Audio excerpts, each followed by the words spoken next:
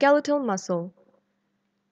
Each skeletal muscle is an organ made up of skeletal muscle fibers, connective tissue coverings, blood vessels, and nerve fibers. Structure of a skeletal muscle. Connective tissue coverings. Each muscle fiber of the skeletal muscle is wrapped in a thin, delicate layer of connective tissue called endomysium. Many muscle fibers are bundled together into groups called fascicles. Each fascicle is wrapped in a second layer of connective tissue made of collagen called perimysium. Many fascicles are bundled together to form a skeletal muscle. Each skeletal muscle is covered by a third layer of dense fibrous connective tissue called epimysium. Each skeletal muscle is then covered by a fourth, very tough fibrous layer of connective tissue called deep fascia. The deep fascia may extend past the length of the muscle and attach that muscle to a bone, cartilage, or muscle. Skeletal muscle fibers. A muscle fiber is a long, thin cell. Each muscle fiber is composed of myofibrils. Each myofibril is composed of two protein filaments. Thick filaments are primarily composed of the protein myosin. They have a rod-like tail that terminates into two globular heads or cross bridges.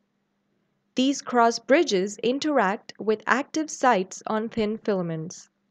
Thin filaments, which are primarily composed of the protein actin.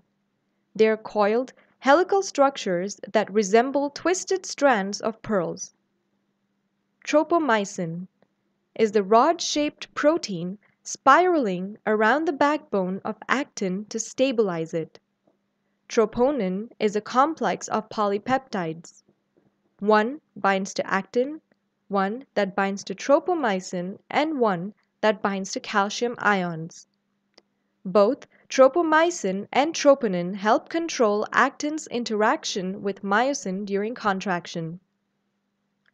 Striations are caused by the arrangement of thick and thin filaments within the myofibrils.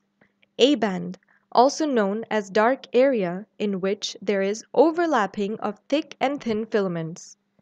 I-band, also known as light area, has thin filaments alone. The length of each myofibril is divided into sarcomeres. Sarcomeres meet one another at an area called the Z-line.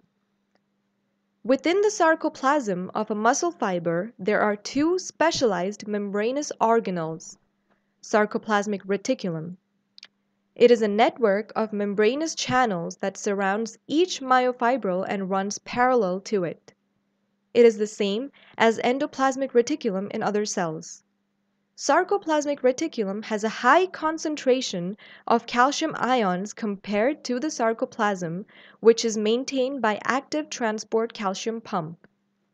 When stimulated by muscle impulse, membranes become more permeable to calcium ions and calcium diffuses out of the sarcoplasmic reticulum into the sarcoplasm.